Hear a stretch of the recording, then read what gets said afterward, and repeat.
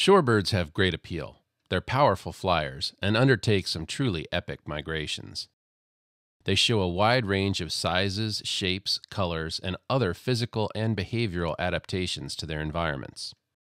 But shorebirds can also appear to be a confusing, undifferentiated mass. Pinning down their identification can seem as elusive as finding the fabled snipe. The real Wilson snipe, it turns out, is not all that elusive once you know where and how to look.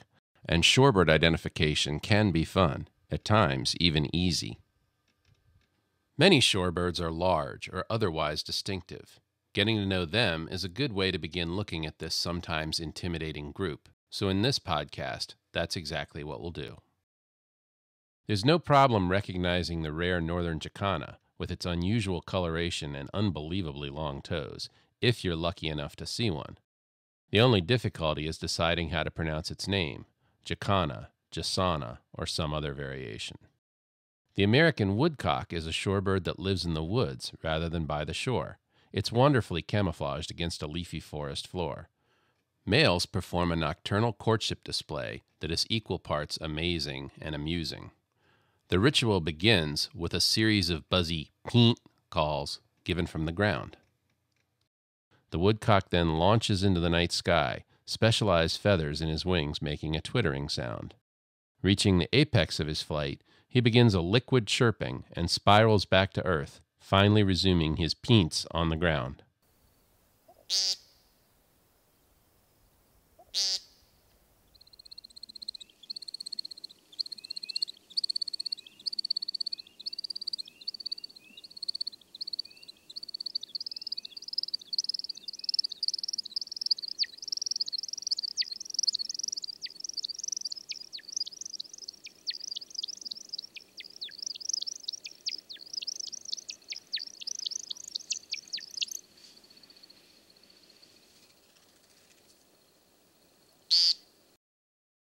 The phalaropes are an unusual group of shorebirds with unique lobed toes.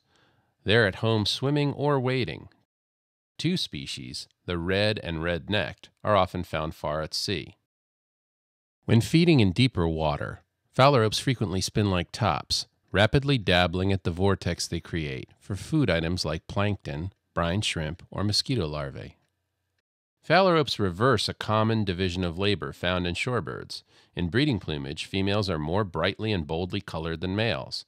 Moreover, females are polyandrous, mating with a number of males, laying eggs, then departing the breeding grounds.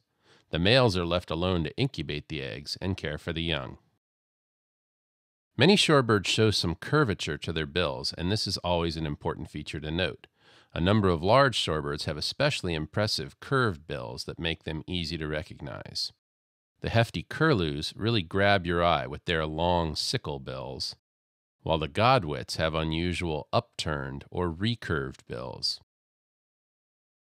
Also recurved, but in a slimmer, more refined way, is the bill of the handsome American avocet.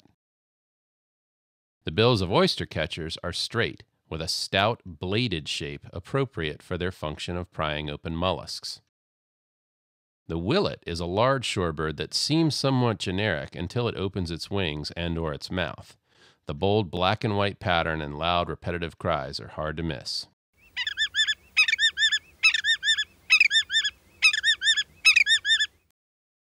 Challenging the willet for the title of most talkative shorebird is the killdeer, a well-known plover which has two neck bands where our other plovers have one or none. Its oft-repeated calls are commemorated in both its common name and its scientific name, Charadrius vociferus. As you can see and hear, many shorebirds are fairly easy to recognize, but others can be a little confusing. In our next podcast, we'll look at a few simple strategies for sorting out some of the more challenging ones.